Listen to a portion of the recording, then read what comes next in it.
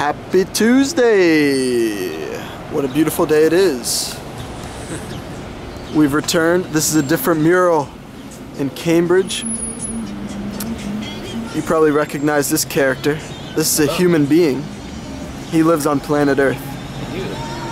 His name, some know him as Jacobzinho. That's pretty much only you, Sam. That's alright. And he's gonna say a few words for us. Cool. So, whenever you're ready. Yeah, so this is a new one, so I might not get it right the first time. But you'll never know that. He'll get it right. Okay, that's fine. Balance is a razor's edge, but I'm not laser guided. I depend on independence, but thank God I'm not an island. I'm trying to be reliable, cause there are those that I rely on. I'm trying to make a balance, but the winds of change are violent.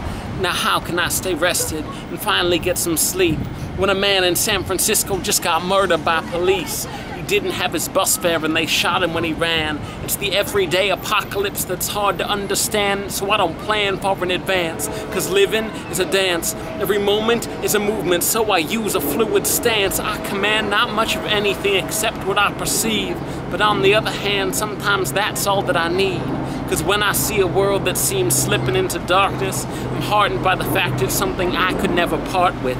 Even in parts and particles, I'm a part of this, and honestly, it's comforting to know I'm not in charge of this. And it's so vast, it will outlast me. And everything I've known will be blowing in the breeze, set free. So I guess we are, same as the sun at heart, cause this world made humans out of dumpstered parts. So should our cities fall, dissolve into disaster, the catastrophe, or we will be ink for future chapters, my task becomes clear. I have no need to fear my challenge. It's not to create, but to simply see the balance. Wah! Shazam! That's beautiful stuff.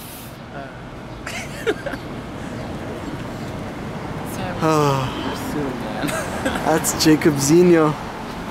Beautiful Floetry. Just a human being, just like me and you. That's it. And that was pretty freaking awesome.